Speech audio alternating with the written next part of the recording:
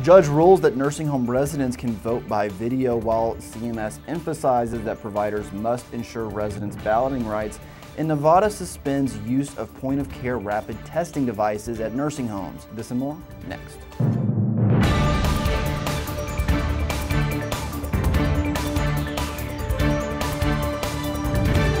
You're watching LTC News with Dane Henning.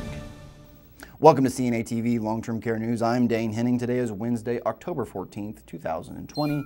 To stay in the know of long-term care news, be sure to like, comment, and subscribe to our YouTube channel. CMS is reminding providers this week that they must ensure nursing home residents are able to exercise their right to vote during the upcoming presidential election cycle. The agency issued the affirmation in a memo to state surveyors last Monday, noting that the coronavirus public health emergency has resulted in limitations for visitors to enter the facilities to assist residents with voting. The memo was issued on the same day that an Arizona judge issued a ruling allowing voters confined to nursing homes, hospitals, or those living with disabilities to cast their votes through video during the presidential election. An August report by MarketWatch detailed that the pandemic has created a more difficult voting process for nursing home residents, leaving their votes at risk this November. CMS encouraged nursing home owners and administrators to collaborate with states and local officials to ensure a resident's right to vote is not impeded. Quote, nursing homes should have a plan to ensure residents can exercise their right to vote, whether in person, by mail, absentee, or other authorized processes.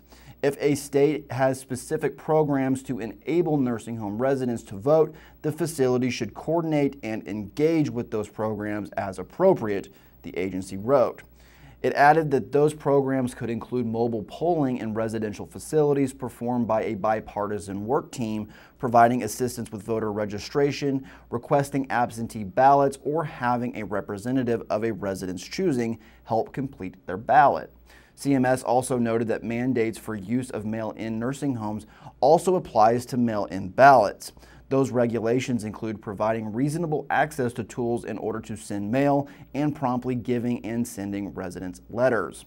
Long-term care providers in Nevada are being advised to continue using point-of-care rapid testing devices provided by the federal government, despite a state order that nursing facilities immediately suspend use of them due to suspected unreliable performance issues. The state's Department of Health and Human Services issued the directive to providers late last week, calling on nursing facilities to, quote, immediately discontinue the use of all COVID-19 point-of-care POC antigen tests until the accuracy of the test can be better evaluated. The state order is in response to several anecdotal reports it received from skilled nursing facilities in mid-September that testing devices were producing false positive results. The state later surveyed 12 facilities to investigate the issue.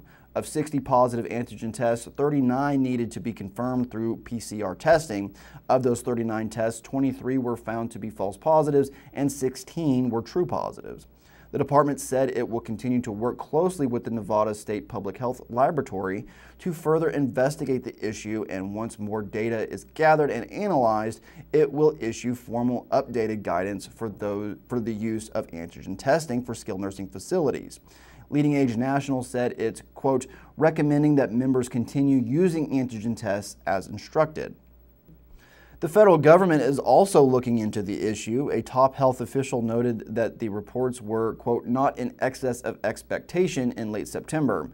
A joint survey by Leading Age and the American Healthcare Association found that about 20 to 25% of skilled nursing facilities have received false positive results from their equipment. This has been your long-term care news update. Everyone have a wonderful week, and I'll see you on Wednesday.